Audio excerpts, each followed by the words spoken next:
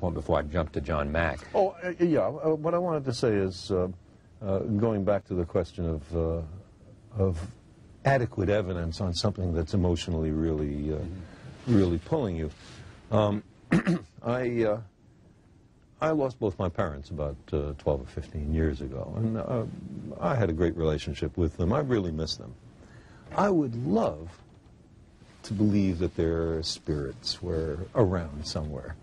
And I'd give almost anything to spend 5 minutes a year with them. Do you hear their voices ever? Sometimes. About 6 or 8 times since their death I've heard it. Carl, just in the voice of my father or my mother. Now, I don't think that means that they're in the next room. I think it means that they're in your head. I've had an auditory hallucination. I was with them so long, I heard their voices so often. Why shouldn't I be able to make a vivid recollection? Here's what's interesting about this for me. I mean, you won't see this, but I'll throw it at you anyway.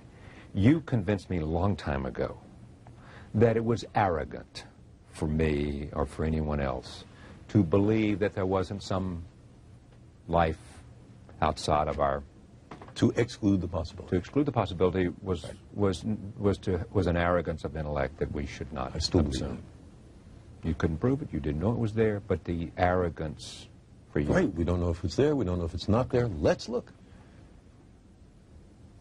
And if you take that, why can't you say, there's a lot we don't know? There's a lot of power there that we don't know. There's a lot we don't know.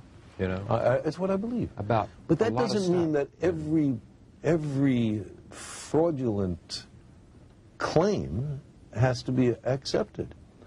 We demand the most rigorous standards of evidence, especially on what's important to us. So if some guy comes up to me, and a channeler or a medium, and says, I can put you in touch with your parents.